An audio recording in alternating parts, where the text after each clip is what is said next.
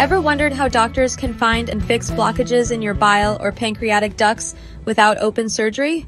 It's done with a procedure called ERCP, short for Endoscopic Retrograde Cholangiopancreatography.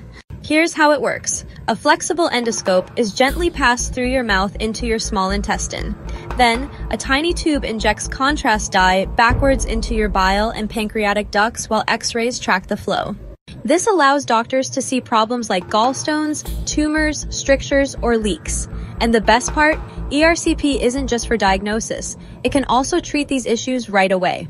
Doctors can remove stones, widen narrow ducts, place stents, or even take tissue samples during the same procedure. It's usually done under sedation as an outpatient, meaning most people go home the same day. Risks are uncommon, but your doctor will explain them beforehand. Always talk to your doctor about whether ERCP is right for you. Visit medicalwellnessdoc.com to book an appointment with Dr. Nisha Kuruvadi, and follow for more quick, easy health explainers.